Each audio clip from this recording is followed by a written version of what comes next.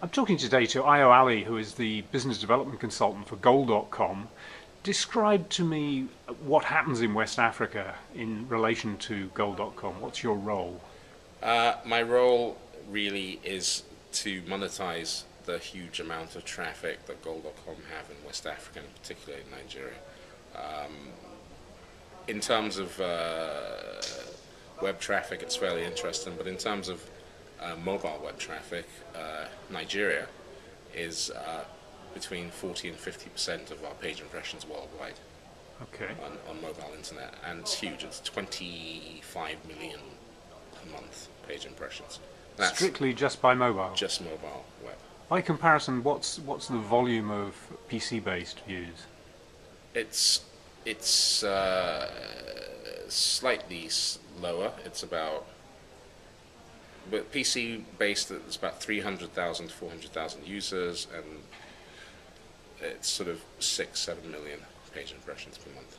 Okay, and you were saying that there's a particular category of a kind of hardcore who use it 5 times a week, Yeah. and Yeah, how many of them are? And well, for the mobile side, there are probably 200,000-300,000 that use it at least once a day, sometimes more.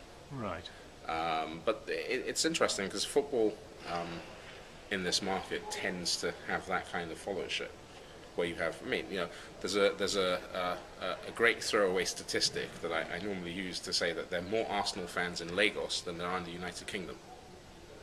So Yes. that just gives you an idea of how popular the medium, the football is, and yeah, looking at the market that Goal.com, that the mobile site of Goal.com kind of appeals to, is people who don't have access to the internet, to fixed line internet all the time, which is most people in the country. So Yeah. So what is people's relationship with football? I mean, the game is now an international game, but how do they see that? Do they see the game through the African players that are there, or well, do yeah, they? I mean, the thing about football, the thing about African players is that people, your average person in Africa can relate to Michael Essien, can relate to, because with football you don't need connections, you don't need education, you don't need to be in the right place at the right time. You need talent, skill, hard work, and a little bit of luck, and anyone can have a little bit of luck. You're also an agent too for Yeah. African players. What's it feel like out there in terms of the talent that exists and the number that come to you and go through? Well, I mean, I'd say this, and this is one of the reasons I became an agent. I actually started out with a social enterprise called Score for Africa, which was about football as a driver for African development, and we did some fairly, basic analysis. 20% of the players in the English Premier League are African. Right. This is not insignificant numbers. This is very significant numbers. And we realized, I realized that there is a demand, that there's a need. There's a need, because their image and commercial stuff is Africa facing. I'll give you an example. Didier Drogba, who is possibly the best known footballer in the world. I mean, certainly in the top 5. Only got a worldwide endorsement deal with Pepsi just before the World Cup at 31. Right. So it was pretty late in the day. Pretty late, but Didier has, several endorsement deals in Cote d'Ivoire. So, in terms of their marketability, in terms of where their images, where their images kind of resonate, it's back home. So that I thought that there's a gap in the market there, and that's kind of what I concentrate. Now I work with all players from everywhere, but yeah, that's kind of what. Going back to the website goal.com, if the number of people who are regularly using is 200,000, 300,000 on mobile, we're really at the beginning of the game, aren't we? It's 200,000-300,000 that use it every day. Yes. There are probably about a similar number that use it twice a week at least, and there's a similar number that use it once a week, and a similar number that use it. But how is that number going to change? If we were sitting here in, say, 2 or 3 years' time, what's your guess as to... Well, my guess is it's probably going to double. Okay. My guess is this: there are 50 million people who watch football regularly in Nigeria. Yep. Every week. Yep. So that's what I consider the market to be, 50 million. Yeah. And of those 50 million, what would be your guess in terms of how many people have? I'd like 20-30% market share. Yeah, yeah, of that size. That's kind of what I'd like. In an ideal world, Yes. that's what I'd like. Switching completely subjects, there's been a thread, we're at Mobile Web West Africa, there's been a thread going through the conference which is about the young and the different attitudes of the young. I'm very struck by that, and it's simply reinforced by this discussion. You're both an outsider and an insider, if you will, in Nigeria. How does that feel, being the age you are in this country? Oh, I'm not that young, in case you wondered. Yeah. Well, you're in your 40s at least. Well, thank you. Yes, I am. Well, I got that right. Right, yeah, no, absolutely. It makes me very hopeful, and it actually makes me very proud, if the truth be told. But how will it work its way through? Because Well, the power and the market share and control. This is a very interesting question, and yes, there is in Nigeria we're really in a transition phase between one generation and the next. The things that have been driving the Nigerian economy: telecoms, finance, some aspects of manufacturing, and things have all been done by young people. I mean, they're mainly driven by young people. Aliko Dangote is in his 40s. Femi Otedola is similar in his 40s. Dangote is done all the cement manufacturing. Cement and sugar, and most of the guys who run the banks are in their 40s. So there is a transition from what I would call the people who their main source of wealth was contracting to government. Yes. Was essentially the oil industry. Essentially, the oil industry produced all the money, and everyone just contracted to the government. Yeah.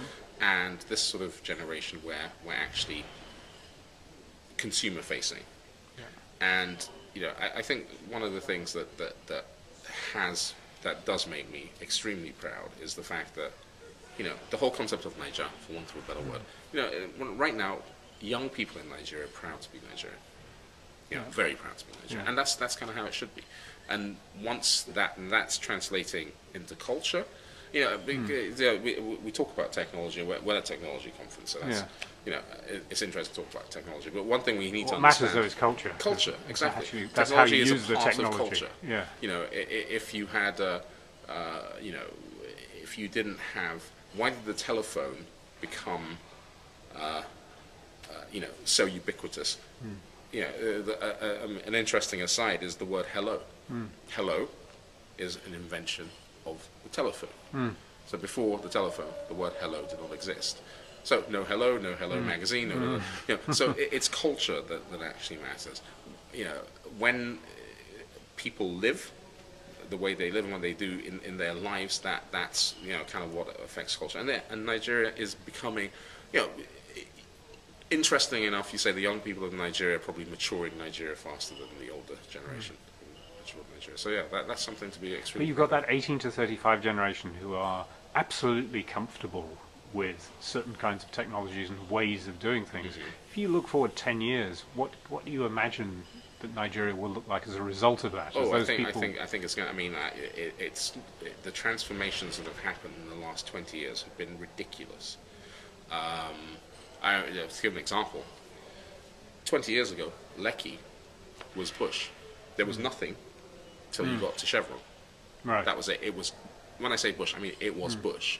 Now it's developed pretty much all the way past Chevron, in fact. What is going to happen is, there is something that that I think more academic research could possibly be done, is how intuitive young, subsequent generations are about technology. The video recorder is a great example. That when we first had a video recorder, our parents couldn't use the video recorder. We had to set the timers and so on and so forth. And now, you move down to the tablets and so on and so forth, and programming and the internet, and you realize that, okay, I'm fairly conversant with technology, but compared to someone who's 18, I'm a real neophyte. And this is something that's going to continue. What technology does and what technology can do for young people, what it is doing for young, I mean, one of the most interesting panelists was the guy from Enough is Enough Nigeria. it's going to empower young people. And, you know, like I said on the panel, you know, Nigeria's wealth is in our young people. And it always has been. And unfortunately, there's a bit of a disconnect between our political leadership. There's a lack of vision. I mean, let's call a spade a spade. They have no vision. And, you know, the country as a whole. So, yes, there are certain negative things as well about young people. Yes, you could argue that. Nothing is ever just, you know, black and white, or nothing's ever just good, or all good and all evil. But on balance, I'd say, yeah, that things have progressed, and things will progress much more rapidly. There's going to be, this is crystal ball time. Things are going to reach critical mass, and there's going to be a tipping point. Very phrase de mots. Yeah, very phrase de mots, phrase de jeu. There's going to be a tipping point, and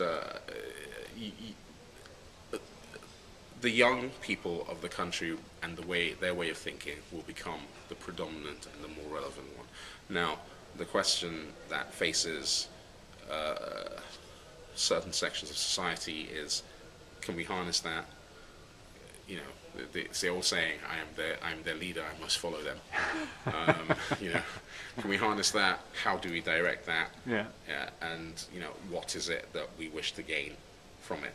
You know, one of the issues that is very interesting is that if you think of Nigeria, there are very few national institutions. That, when I say national, I mean truly national institutions. The police are a national institution, but it's a negative national institution because our experience of the police, the one thing we all have in common is that we've all paid bribes to the police. I mean, this never is trust the police. Exactly. Yeah. The other national institution is NYSC. It's a national institute, National Youth Service Corps, a national institution.